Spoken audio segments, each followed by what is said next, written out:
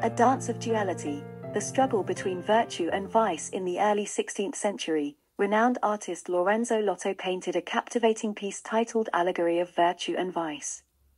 This artwork, housed in the West Building on the ground floor in Gallery 39, is a visual narrative that encapsulates the eternal struggle between good and evil.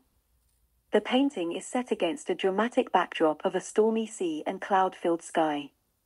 It features two central figures: a satyr, representing vice, and a child embodying virtue.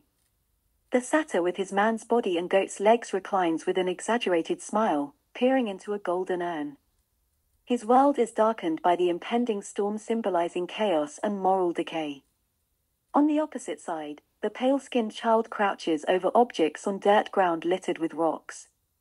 Beyond him lies an inviting field of lemon-lime green sweeping up into clouds, an embodiment of purity and hope.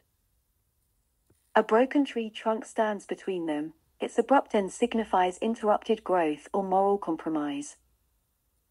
Yet from this brokenness sprouts new life with emerald green leaves, perhaps suggesting that virtue can emerge even amidst vice.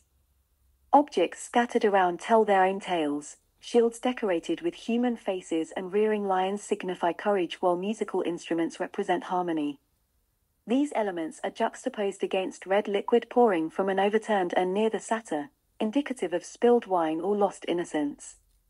Lotto's masterpiece serves as both aesthetic pleasure and moral compass for its audience.